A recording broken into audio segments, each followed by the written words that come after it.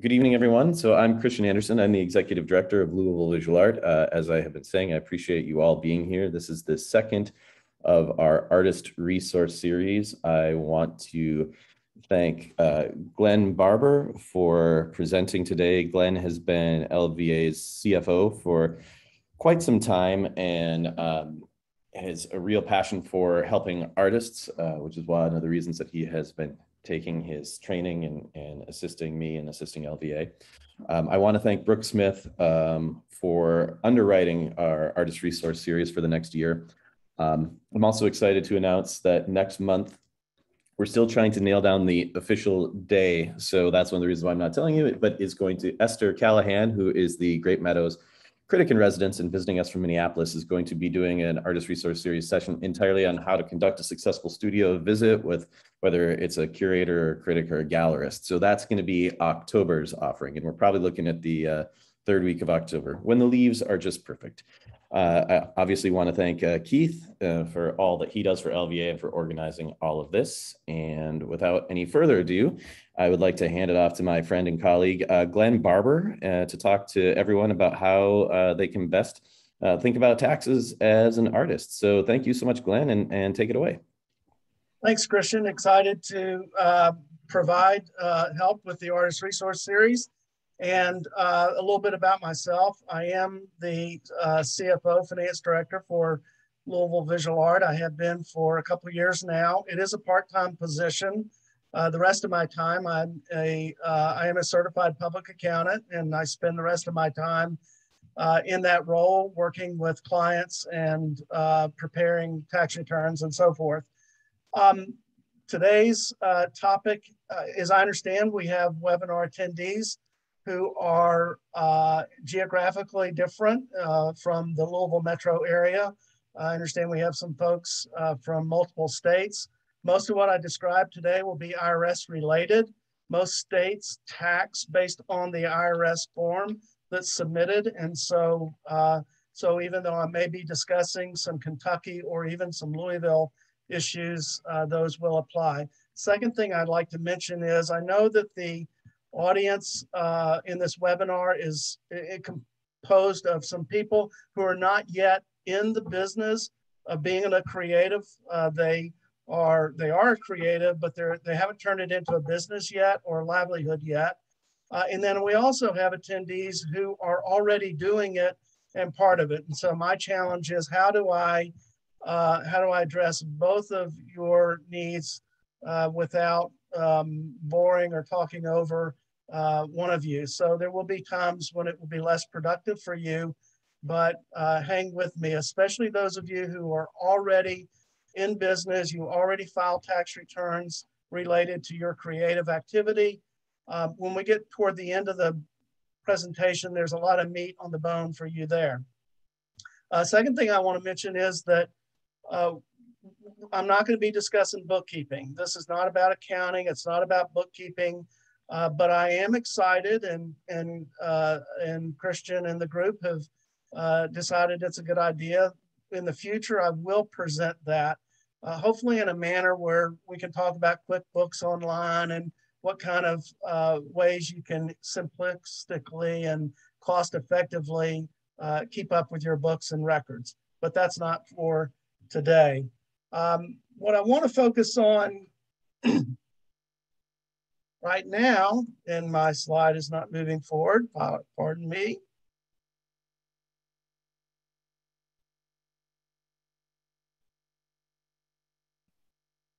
Try the space bar, Glenn, or the arrow key. That work? No, it is not. I'm terribly sorry. We checked everything else. Well, okay, here we go. Let's see if we can. Here we go. Thank you. Okay, very good.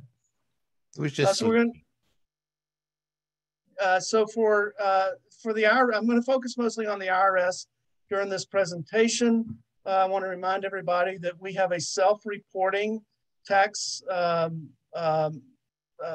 mechanism in this country, and in generally speaking, once you file, the IRS has 3 years to come back and audit you and decide whether or not you filed correctly. If there are, everything I say is going to have an exception. We don't have enough time to delve into those, so I'm going to speak in a lot of generality that deals with that. I think the best way to approach this is to begin with the end in mind. And the end in mind is, oh my gosh, what happens if the IRS sends me a letter? And of course, that's a blood pressure moment when you receive that in the mail. And incidentally, it will always be in the mail. It will never be a phone call, and it will never be an email, certainly not in an initial meeting. So I want to talk about the various audit programs that there are. The first one is real easy. It's the automated underreporter. This is totally computer generated.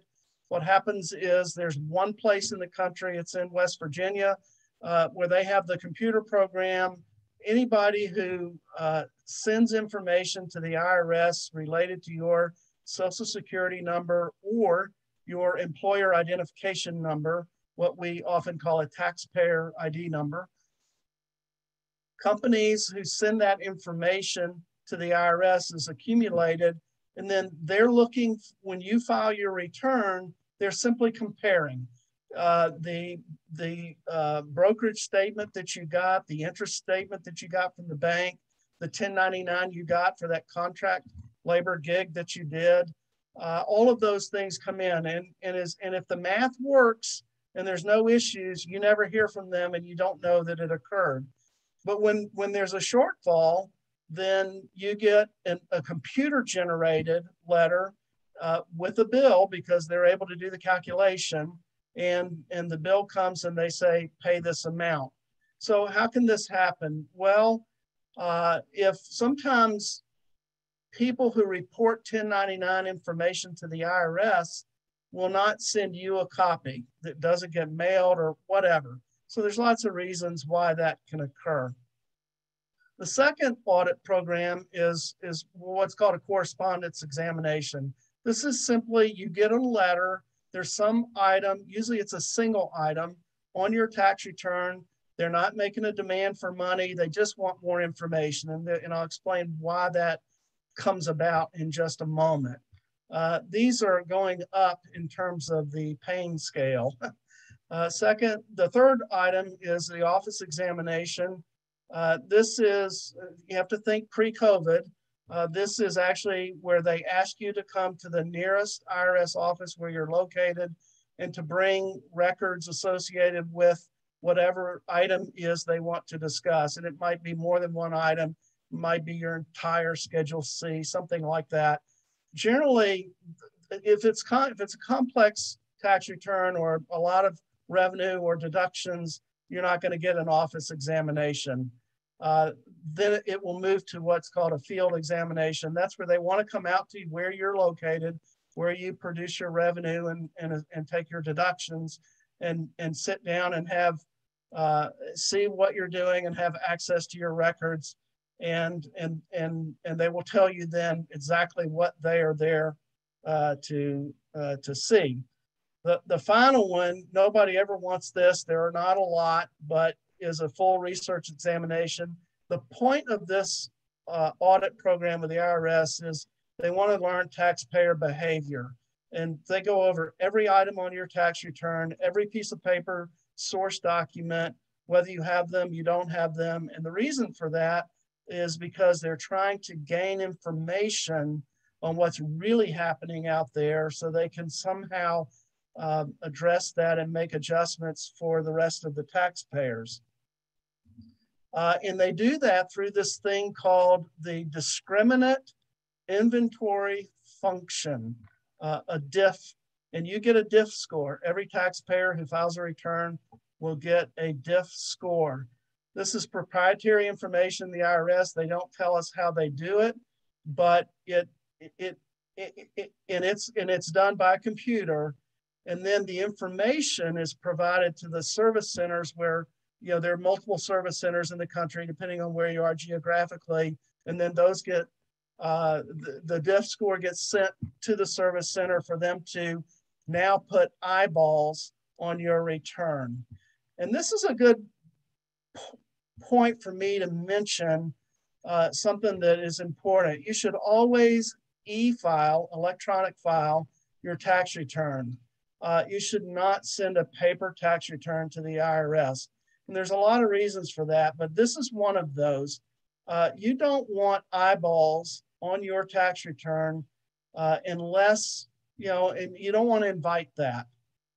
And there's also less chance that there's going to be an input error on their end, causing your diff score to get all out of whack and causing them to take a look at your return.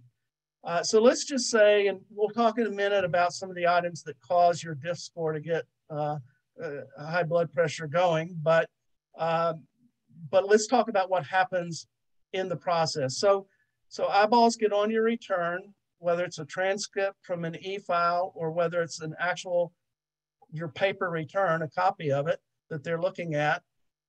You're going to get a notice of an examination that comes in the U.S. mail. They're going to explain to you exactly what is involved in the examination. More than likely, they'll tell you what the scope is. There will be assigned a revenue agent. This is an individual person, and you will communicate with this person. You'll get a telephone number and all that going forward, and you will be asked to provide the information and substantiate the deductions that you've claimed, and then they may think there's income that you failed to include, and you may have to deal with that as well. The majority of the time, though, it is dealing with deductions that you've taken.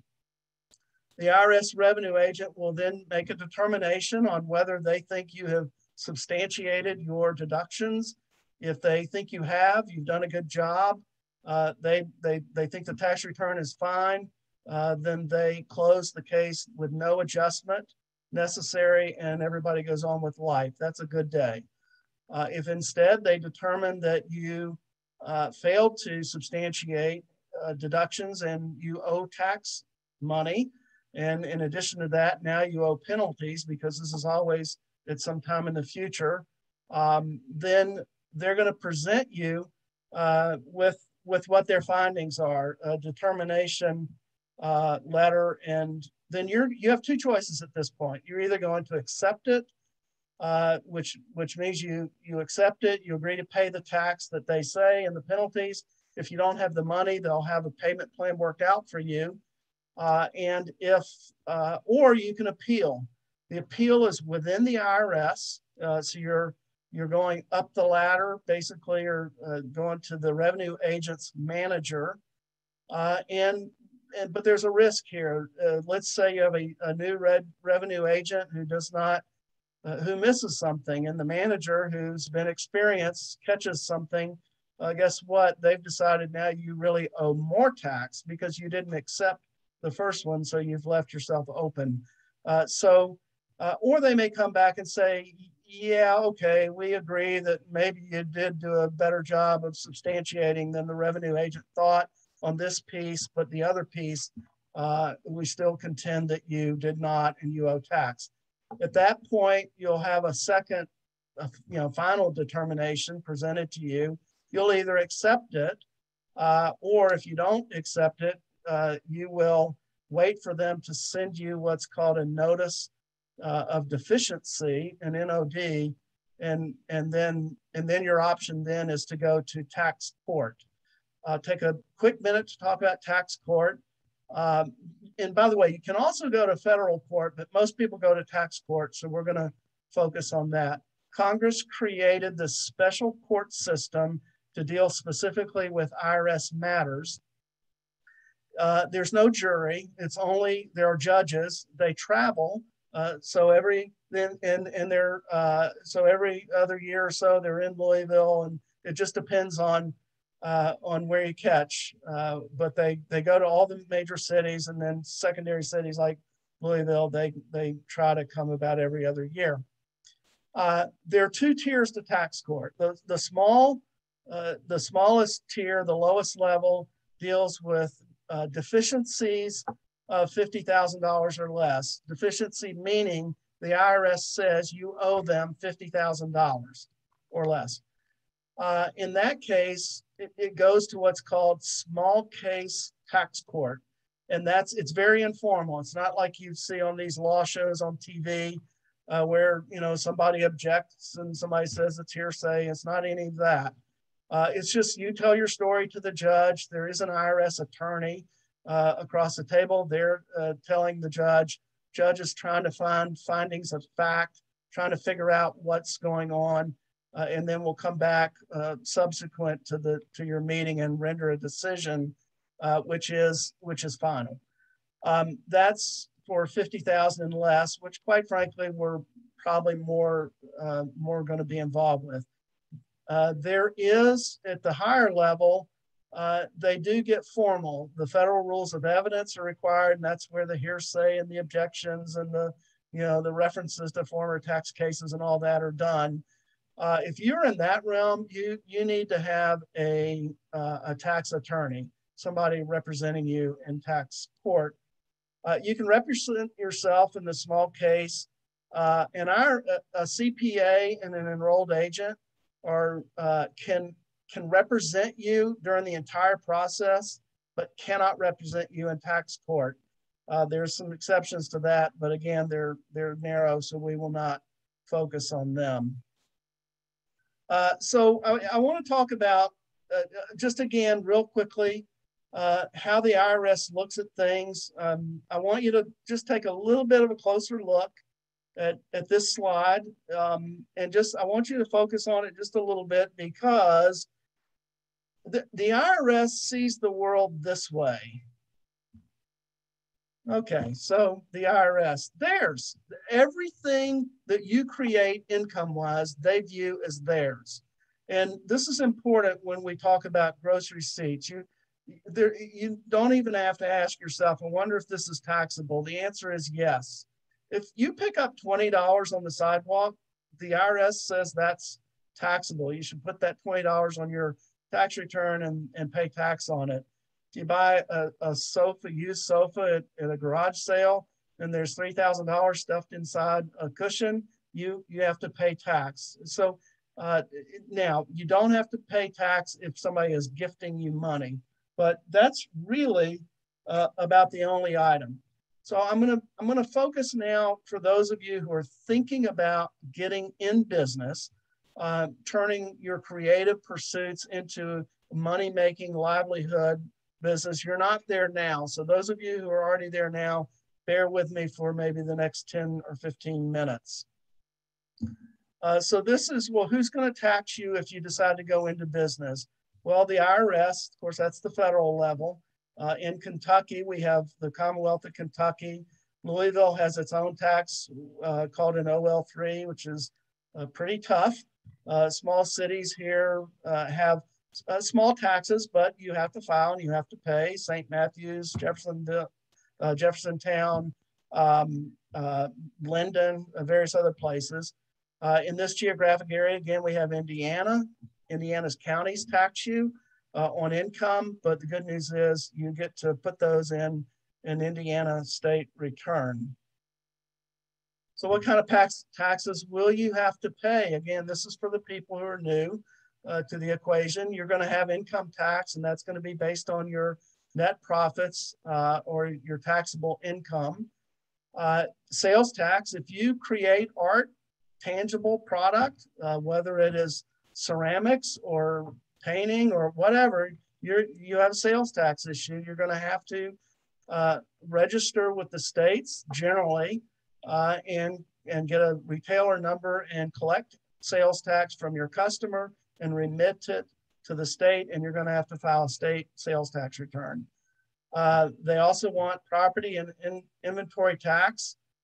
We think of that property tax as our home or maybe our vehicle, but it's also if you set up an artist studio and you have paint and you have brushes and you have an easel and you have an Apple computer, those are all property, and the states want you to file a property tax return on that. Now, realistically, does that happen if you're that small? No, you don't. But I'm just saying, the rules say you should. There's these other taxes, entity, gross receipts, occupational tax that the little cities collect. In the interest of time, I'm going to gloss over those. I do want to talk about self-employment tax, but I'll do that in a moment to talk specifically of what that is. Penalties and interest, don't forget, if you don't file the way they say you should, and or you don't pay on time or the way they say you should, they do like to collect penalties and interest. So again, for those of you new to the equation, the basic formula for taxation is gross receipts minus deductions equal your taxable income. But the reason I put this up is a lot of people think if they get payments through Venmo or PayPal or whatever, if it's for the creative product that you're producing, then it's a gross receipt, and so you have to record that on your tax return, and then and you have a taxable event on that. Deductions, the second part of the equation to arrive at taxable income. Deductions must be ordinary, necessary, and reasonable. Those are, you'll hear those terms all the time within the IRS, and ordinary, necessary, and reasonable are highly subjective, and that's where you get into an argument. I sometimes tell clients on the gross receipts side, if you fail to report income, that's potentially jail. If you get aggressive on your deductions, that's just a big argument. And now you might lose it, but it's a different scenario. So if you first enter in and you don't want to incorporate or create an entity, you're going to be what's called a sole proprietor. Sole proprietors are simply a person engaged in the business, and you're going to file a special schedule within your own individual 1040 tax return that's Schedule C. So for instance, those of you who are accustomed to doing TurboTax and other software like that, you can still do that using the Schedule C form within your tax software. So here we got some common business deductions. There are many that are not on this list.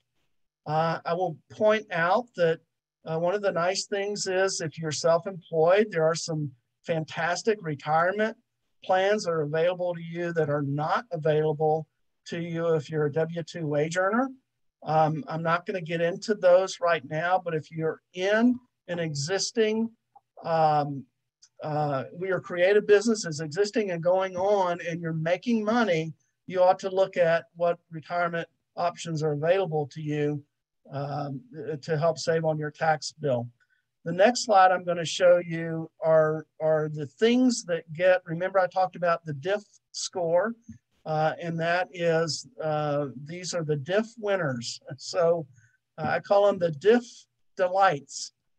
Non-cash charitable contributions. Now, incidentally, you don't do charitable contributions on a business return. If you're Schedule C, that goes on your itemized deductions. If you're an entity, it still flows through, but it flows through to your itemized deductions. But I want to give an example. You're an artist.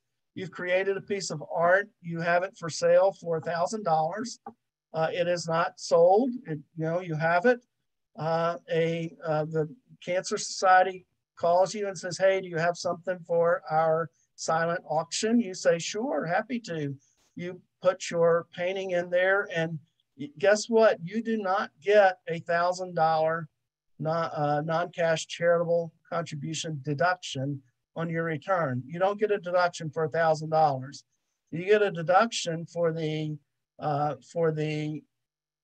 amount of paint that went on it, and you get a deduction maybe for brushes if they were consumed in the production of it, and you get a deduction for the cost of the canvas. So realistically, we're not talking about a lot relative to the price tag that you've placed on it. And that is regardless of whether they get $10,000 at auction for it or whether they don't even sell it. You cannot determine what the deduction is. It's only what you've paid out to get it.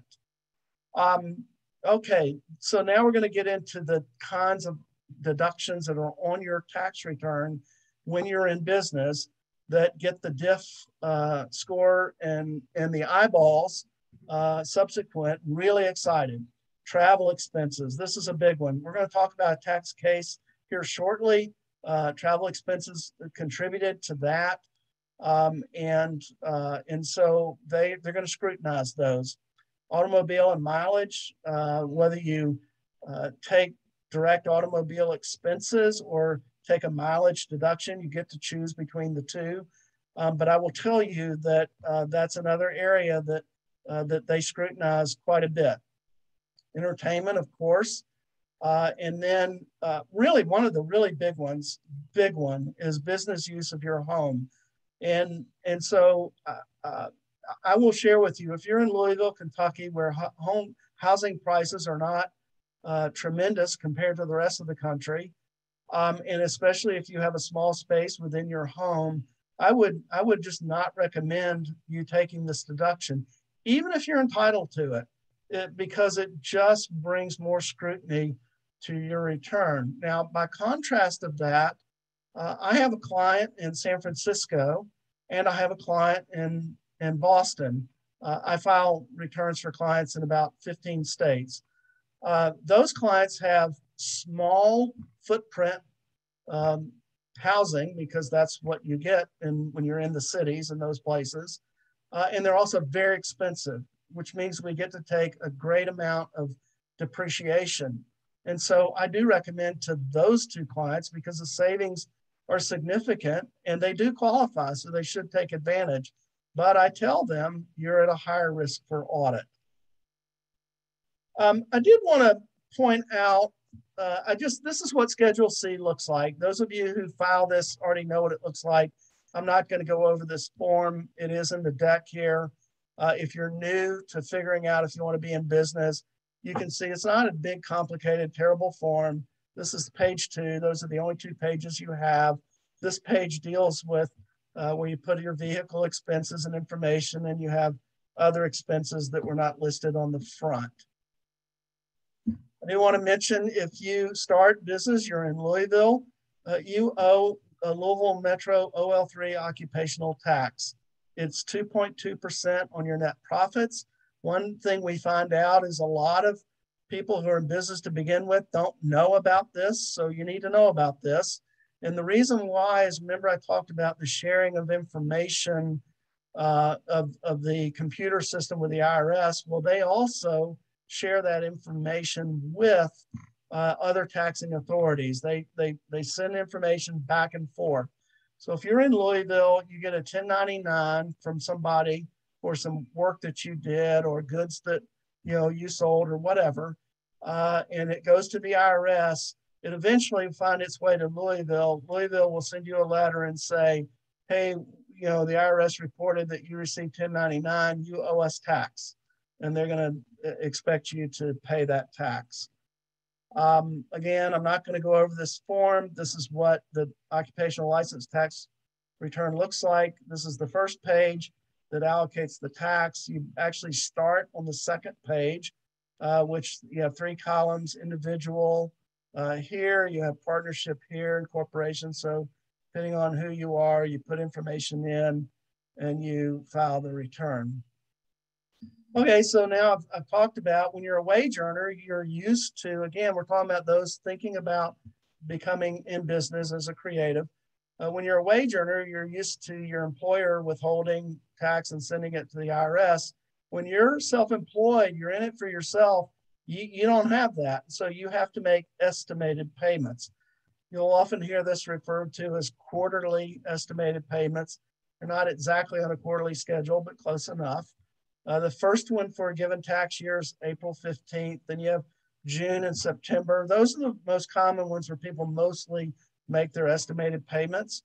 And then you have, again, one more opportunity at the end of the year by January 15th.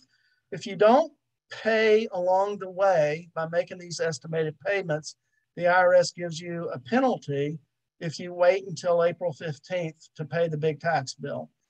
So you will get a penalty for that, even if you file on time and you pay on time, you didn't have withheld enough along the way, so they'll give you a penalty.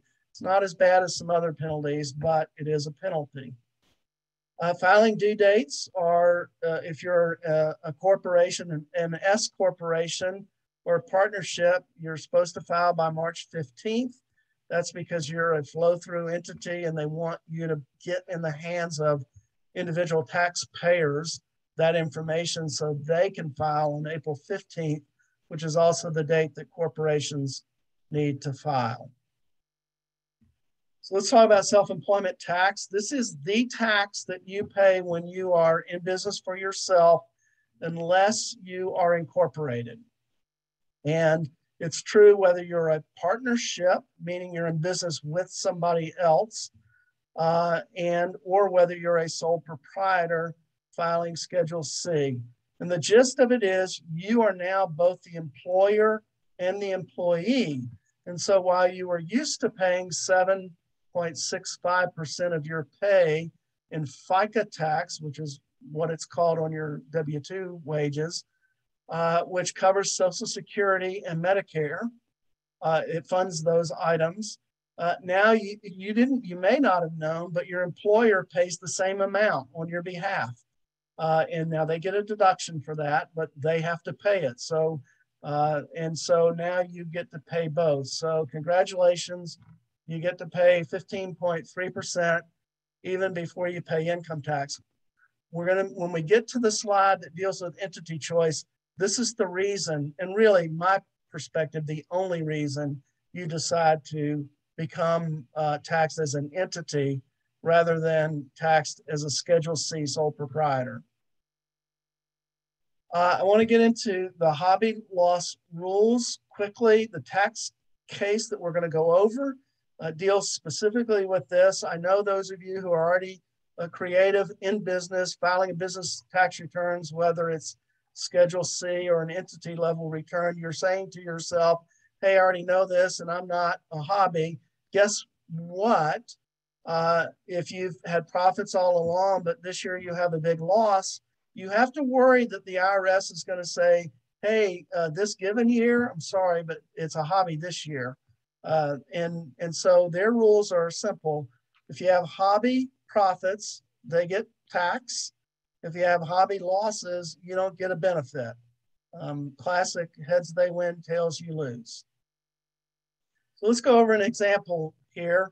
I'm an accountant. I had to throw in a spreadsheet with some numbers during the presentation. So here's a W-2 wage earner. Somebody is working for an employer, $45,000 in annual salary. We're going to keep this simple, ignore all other aspects of the filing, except that they do take the standard deduction.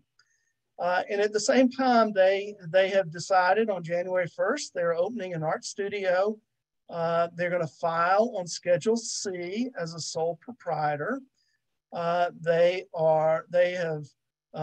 renting a studio for $500 a month. That's where we get the $6,000 in rent for the year. They have a cell phone that's $100 a month that they're claiming is related to their art sales. That's $1,200 for the year. The supplies are the things we mentioned earlier: the canvas, the smocks, the brushes, the paints, all of those things. They're claiming that. They have a vehicle where they're claiming mileage, where they went to purchase those items from someplace like Preston Arts Center. I'll give them a shout out.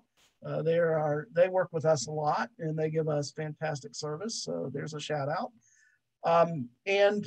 Or maybe the vehicle mileage comes from delivering the art. But in this example, we have gross receipts of $500, which is the top up here. Then we have all these expenses that add up to this amount. So now we have a net loss. So here's how the IRS is going to look at this. If this is a business, they're going to let you take your wages minus your loss and come up with a taxable income that is less. Now, this also has the standard deduction.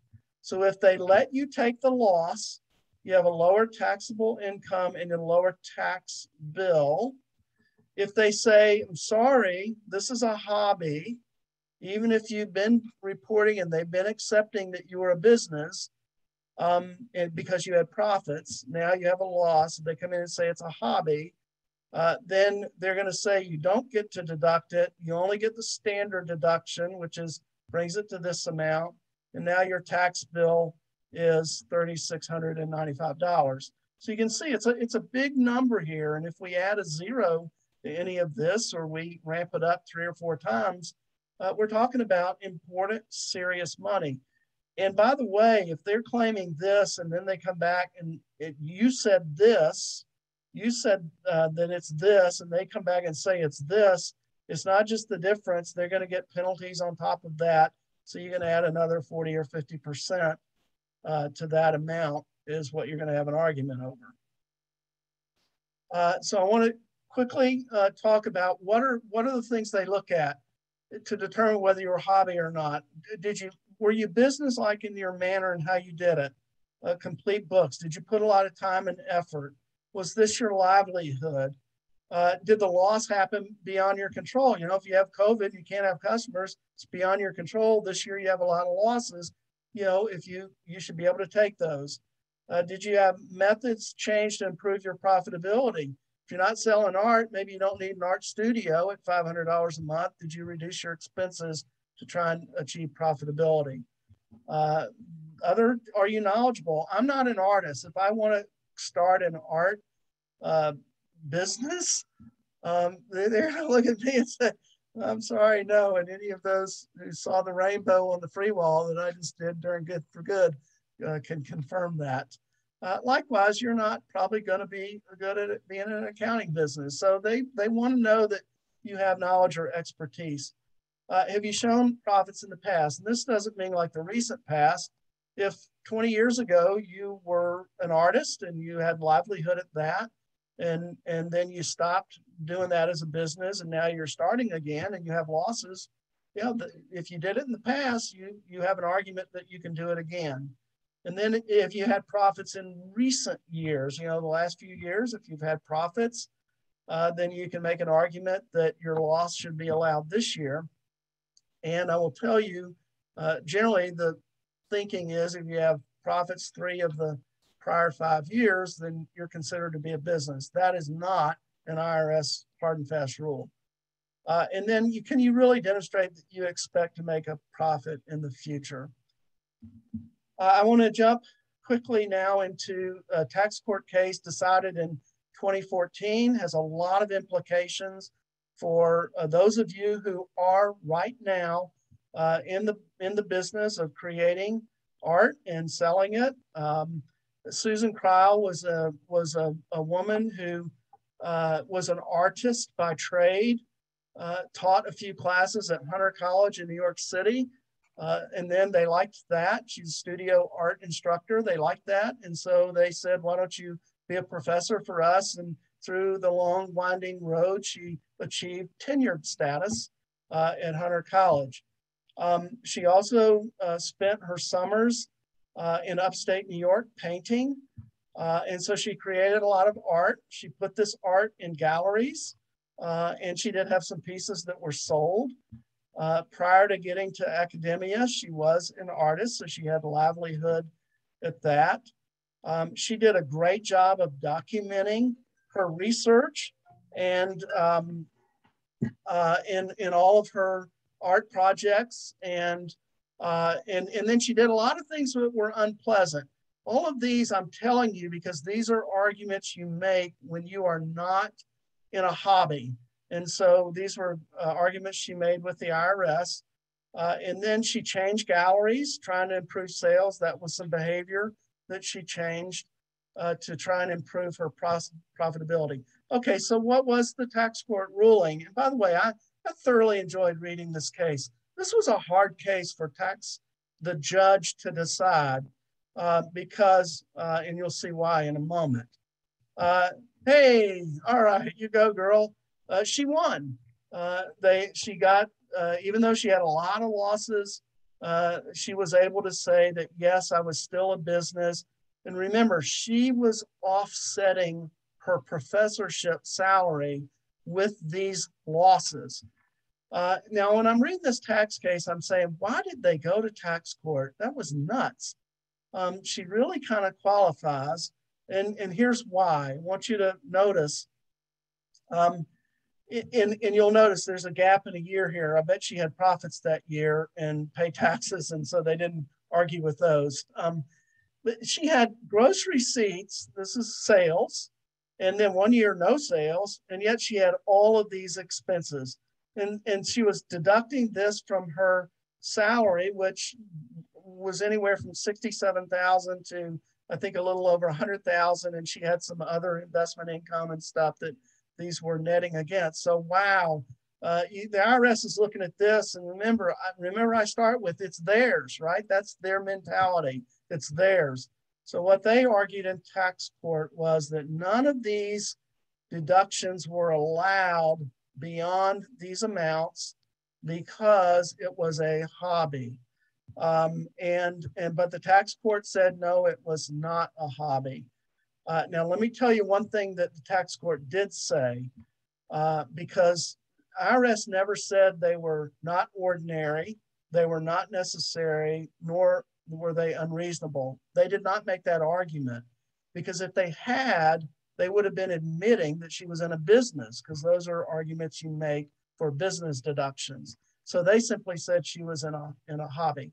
Now the court said, hey, it's not a hobby, she's in trade or business, but we're not going to say anything as to whether the deductions were ordinary, necessary, or reasonable. Now I'll tell you, I would love to know what happened in the follow-up there negotiation. But generally speaking, you can win most of those arguments unless you really are doing something in left field. I want to mention a few things. I mean, she had $3,000 a year in entertainment expenses. Yeah, she went to Italy and had $10,000 of travel expenses. She had the interest expense and property tax on her upstate New York studio that she was deducting. I mean, you could see why the IRS was not happy with her return. Now, why did she win? Because she documented. And this is for you who are in business right now. When you meet with Christian Anderson at LVA, document it. Met with, not a lot, just a little. Met with Christian on this day. We talked about how I might be able to sell more art product. Every meeting you have, all of the activities you do, the research you do, just make a note. I did this on this day. Keep a daily journal, whatever it is. Doesn't have to be extensive, but what the IRS is ultimately going to be looking for, are you acting like you're in business? Now we're going to jump to entity choice. I'm off by a few minutes, but I think we can get there and allow for questions. I see there are some comments in chat. I don't see what they are, so hopefully they're good questions for us. I mentioned early on, I'm not predisposed to tell you that you should create a limited liability company for your activity if you're a Schedule C taxpayer.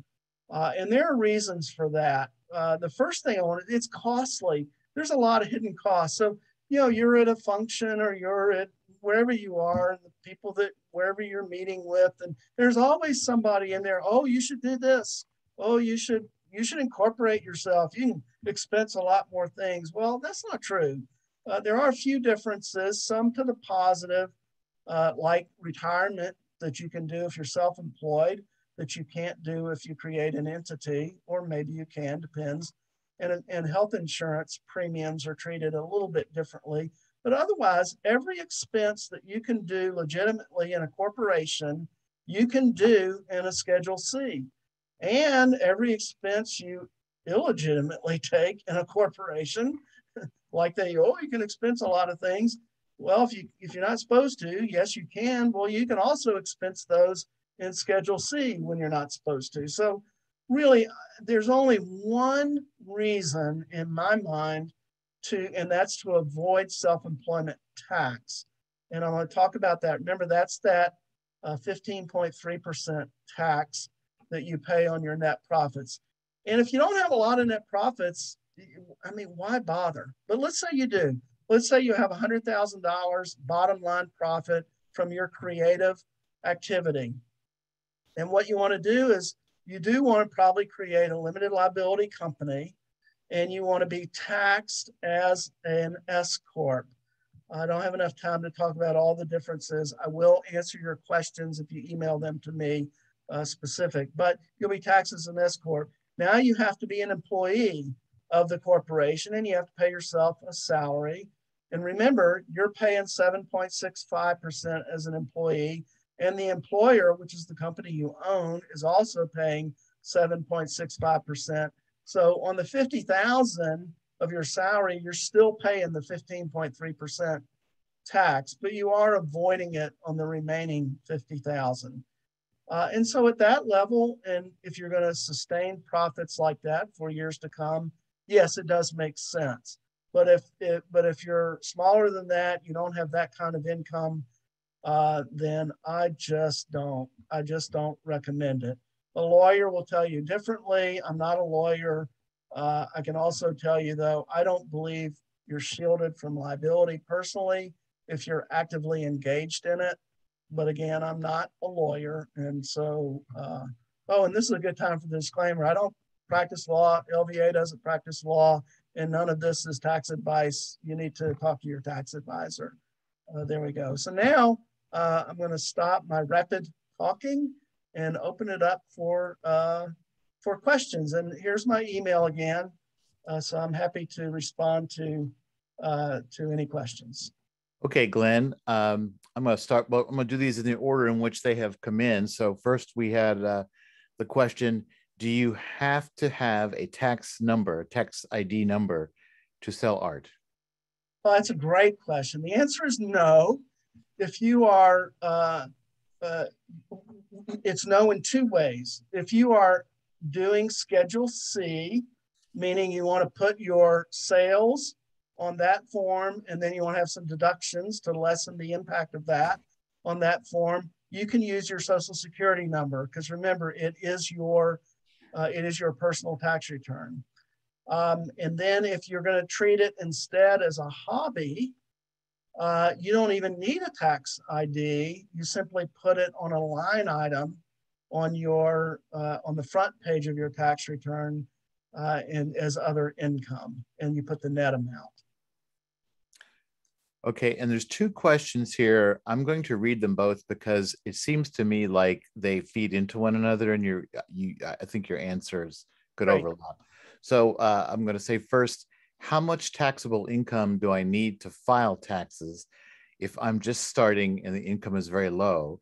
And then the related question, do you recommend newly established artists have tax professionals prepared, have taxes professionally prepared, at least for the first few years, or is it possible to do your own taxes?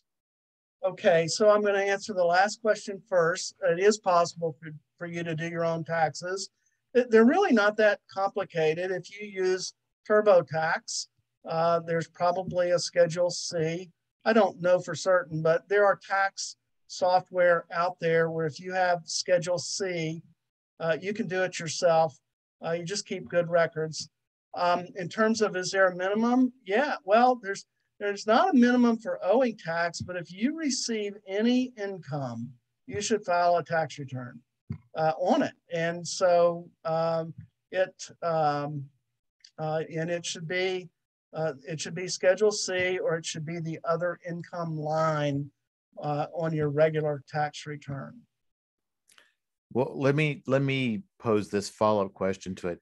What is an example of a circumstance where somebody who has been doing their own taxes should start to look at having them professionally prepared? What shifts for them? And that's a good question.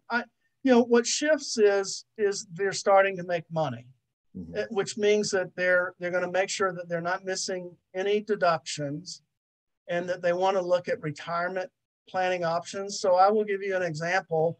If you're self-employed, Schedule C, or you're in partnership with somebody where you have self-employment income, in both those instances, retirement plans available to you are fantastic and way better than you can do as an employee, where you're limited to what you can do, and then you can't do an IRA if you're doing a 401k contribution. I mean, you can get up to $56,000 in deductions that you put into your retirement. Now you have to have the income, but so it's really, the question is, when you start to have a greater income and your tax liability moves from lower, tax rates are graduated. So if you make a little bit of money, you pay 10%. Make a little bit more, you pay 12% of the extra. You make some more, you get into 22%, 24, and all the way up to 37. And then there's some other taxes. But when you start getting a big tax liability, it's cost effective to hire a CPA to make sure that you are not missing anything. Okay. Then here's a question about contract work. If you are doing something like contract work, for example, making murals and being paid by different organizations, would all the stuff for the sole proprietor rules apply? Yes. And each of those organizations are, if they're paying you more than $600 in a 12-month period, they are supposed to notify the IRS that what they paid you.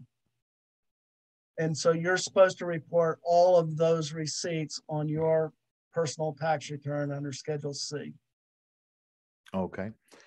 And how do grants fall into the equation? Is it considered income, even though your deductions far outweigh the grant amount?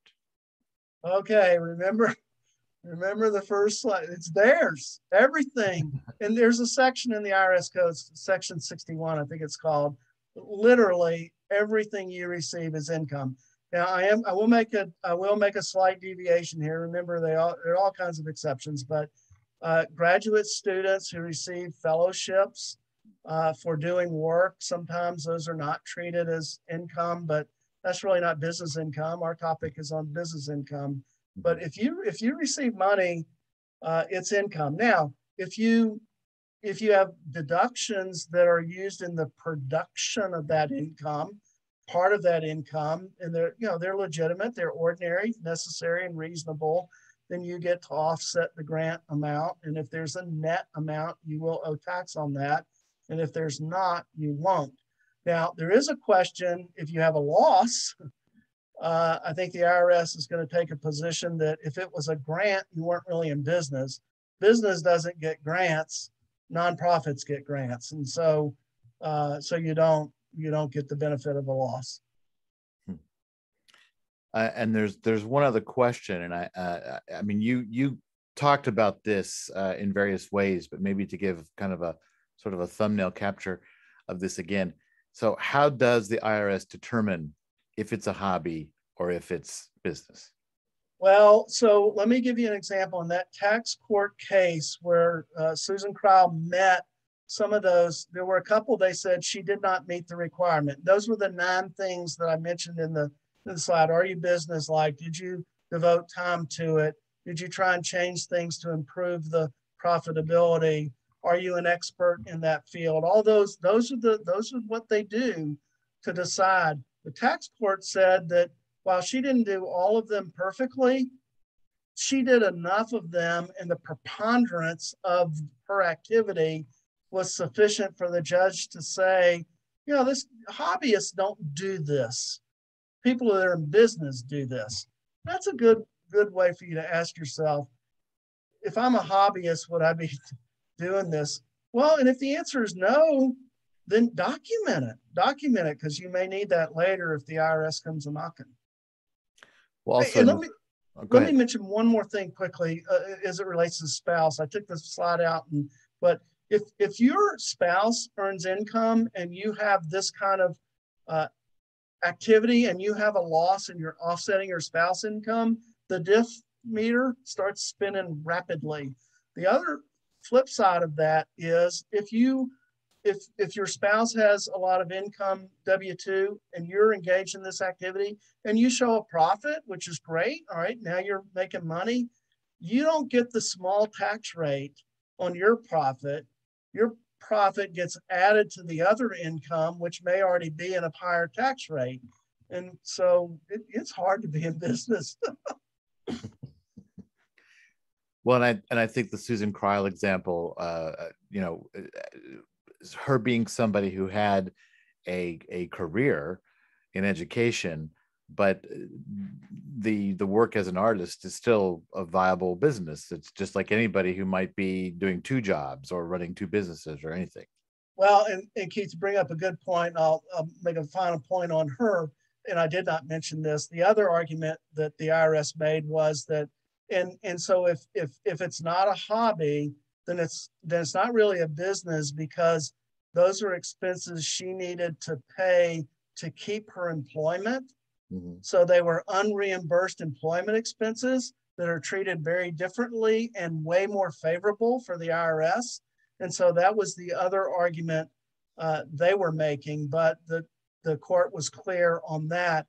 Even though they were similar in business, they were distinct, and her employment did not require her to do that.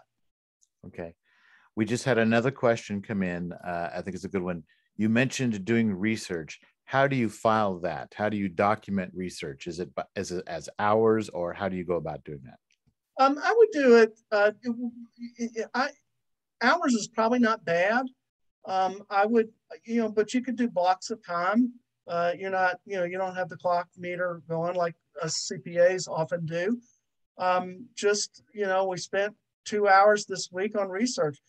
I would even argue that if you, every Friday, you sat down in a journal and wrote what you did for that week, and you can honestly raise your hand under oath and say that I did this each Friday. I didn't do it 52 times when you came a calling in one night. That would be good. That's good documentation. But I want to clarify this, because Melissa, I'm going to take a stab at maybe reading into your question here, but you cannot deduct your own time for research. Like, you cannot put your own hourly value on something. So let's say you're doing 50 hours for research for something. You cannot say that my time is worth $20 an hour times 50, so therefore I can deduct X, Y, and Z. Correct? That is just the loss of. Absolutely correct. Okay. Absolutely correct. It's the same argument you can't make on the non-cash charitable deduction. Your labor is worthless to the IRS unless somebody pays for it. Then you have to record it as income, but they get a tax deduction. I know we're getting close to 7 here. I mean, if there's any last questions, throw them in the chat. This has been recorded. We'll put it up on our website for y'all to go back and reference.